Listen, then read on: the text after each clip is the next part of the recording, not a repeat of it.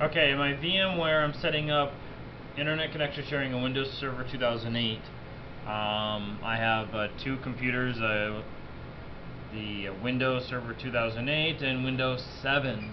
Windows 7 has one network card, and they're both connected to host only.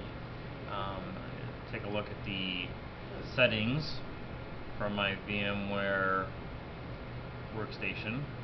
This is the server virtual settings. I have the first network adapter is host only, and the second network adapter I have as bridge. That's connected to my normal network that my host computer is connected to, so it can get out over the internet. So this is going to be acting as my NAT router, the server is. And this is my workstation, Windows 7. If I take a look at the settings for it, it is configured to use host only.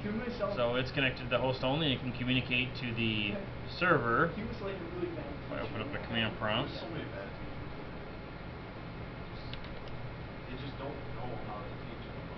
and I type ipconfig, you can see my IP address for my host only network is 172.16.0.100, and I'm going to now ping 172.16.0.10, which is my server.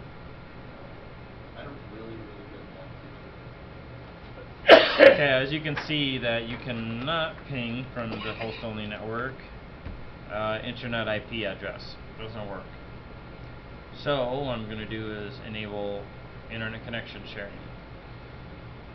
And to do that, I go to Control Panel and open up Network Connections.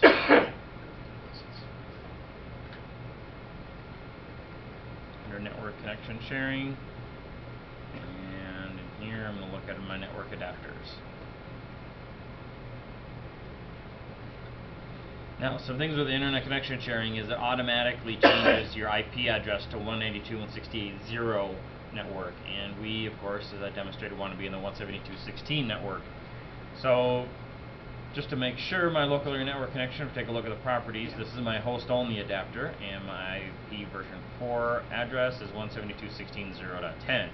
I took away the default gateway because the default gateway for this server is going to be using my other bridged connection, which is connected to my lab. And this is running Active Directory. It's using itself for DNS. So I have the DNS service running on this server. Okay, so I'm going to take a look at my second network adapter. This is the bridge network adapter. I'm going to go to Properties and take a look at IP version 4.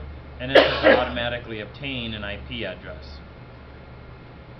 Now, since this is the connection that's going to be shared, I do not need any of the client from Microsoft Network services, file printer sharing, or any other setting. All I need is TCP/IP version 4 to be able to route my packets out to the internet and use NAT.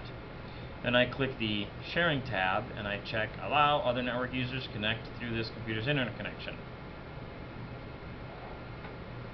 I close, and see it says my LAN adapter, which is my other local area connection, number 1, is going to be changing its IP address to 192.168.0.1. So I need to take heed, say yes, and go back and change that IP address to 172.16.0.10.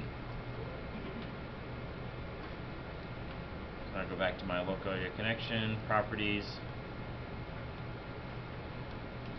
and if I change that, okay, thank you. Change my IP version 4. Oh, it's not letting me. I gotta wait. Let's try. Our properties. See how I changed it? So I'm going to change this to 172.16.0.10.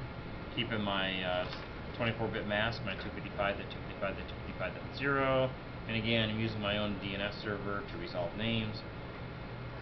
So I hit OK and close. Now, just to make sure, go to command prompt on my server, I should be able to get out over the internet. And if I do a trace route to 8.8.8, it's going to go to my lab and then out over the internet. So that's working. I go back to my workstation. I'm on my Windows 7 workstation here. Remember, before I could not ping out. Now I hit ping again, and this time it's actually working. So So I do a trace route here. You can see that the first location it's going to go to is my 172.16.0.10 address. So if you haven't had those settings changed yet, you're going to have to make sure that you set them. And we can change those static IP addresses. So change it to use the following IP, 172.16.0.100, or any other IP address that's available in the 172.16.0 network. The correct subnet mask is 255.255.255.0. And my default gateway is 172.16.0.10, because that is the IP address of my server. And of course that server is also running DNS, so I set my preferred DNS server to the same IP address. So my gateway and DNS is going to be the same server. Hit OK, and close, and again, here's my trace out showing that I can get out to the internet, out to Google, and we're all good.